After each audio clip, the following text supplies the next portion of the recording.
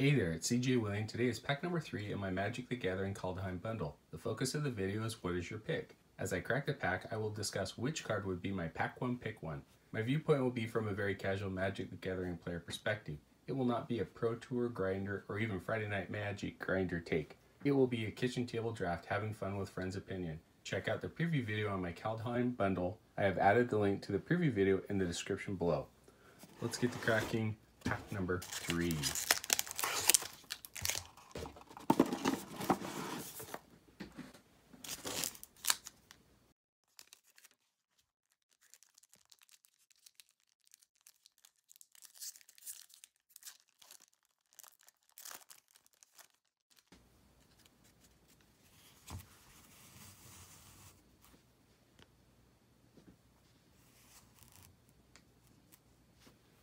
First up is Battlefield Raptor, single white mana, bird at 1/2, has flying and first strike.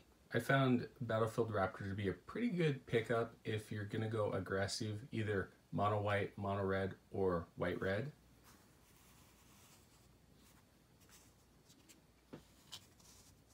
Next is Bergstrider, 5 mana, 4 and a blue, snow creature, giant wizard at 4/4. When Bergstrider enters the battlefield, tap target artifact or creature an opponent controls. If snow was spent to cast this spell, that permanent doesn't untap during its controller's untap step. This card works out pretty well in a slightly aggressive blue-red, possibly blue-green.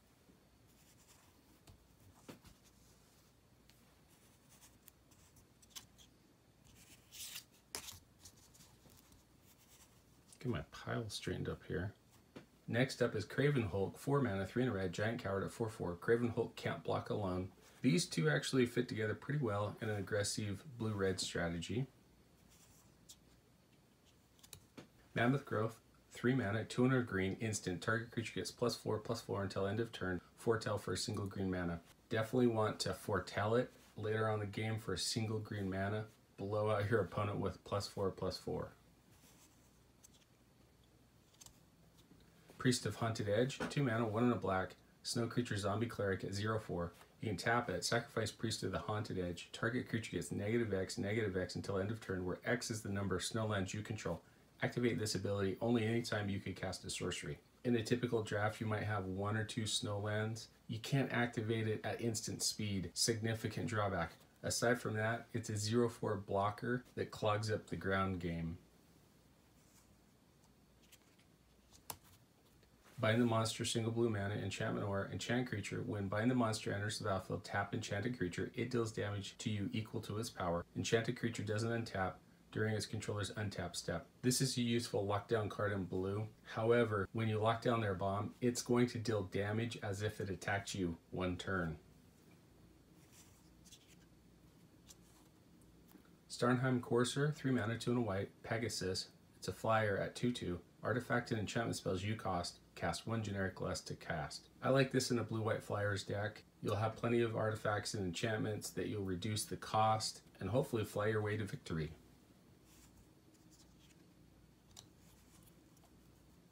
Scorn Effigy, 3 generic mana, artifact creature, scarecrow at 2/3, has foretell cost for 0. I've yet to find a deck where I felt really good playing this card. Roots of Wisdom, 2 mana, 1 and a green sorcery. Mill 3 cards, then return a land card or elf card from your graveyard to your hand. If you can't, draw a card. Even though it's limited to elves, if you're playing black-green elves, this card is perfect in that deck.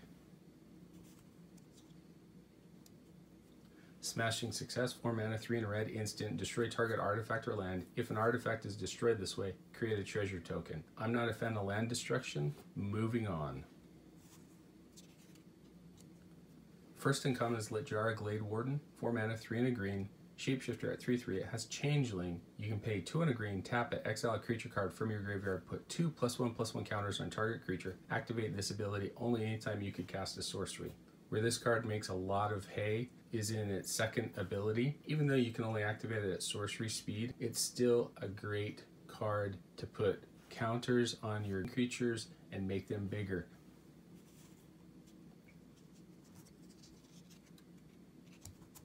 Binding the Old Gods, 4 mana, 2 and a black and a green, enchantment saga. First chapter, destroy target non-land permanent opponent controls. Second chapter, search your library for a force card, put it onto the battlefield tap, then shuffle your library. Third chapter, creatures you control gain death touch until end of turn. I think this card is fantastic. It fits right into what you want to do in a black-green strategy. Ascent of the Worthy, 3 mana, 1 generic, 1 white, 1 black. First chapter and second chapter are the same. Choose a creature you control until your next turn. All damage that would be dealt to creatures you control is dealt to that creature instead. Third chapter, return target creature card from your graveyard to the battlefield with a flying counter on it. That creature is an angel warrior in addition to its other types. The key to this card is you want to have a decent creature that will have an enter the battlefield ability that you'll choose in either chapters 1 and 2. On chapter 3, you'll be able to bring it back. You'll get the enter the battlefield ability. Okay, will we get a great rare or a mythic rare? We have a mythic. Orvar the All-Form, 4 mana, 3 and a blue, legendary creature shapeshifter at 3/3, has changeling. Whenever you cast an instant or sorcery spell, if it targets one or more other permanents you control, create a token that's a copy of one of those permanents. When a spell or ability an opponent controls causes you to discard this card, create a token that's a copy of target permanent. Orvar is a pretty strong card in a Spells Matter deck. Hopefully you'll be able to grab enough cards that you can target your own permanents so that you can create copies and take over the game. And then we have a dual Snowland, Highland Forest, enters the battlefield tapped.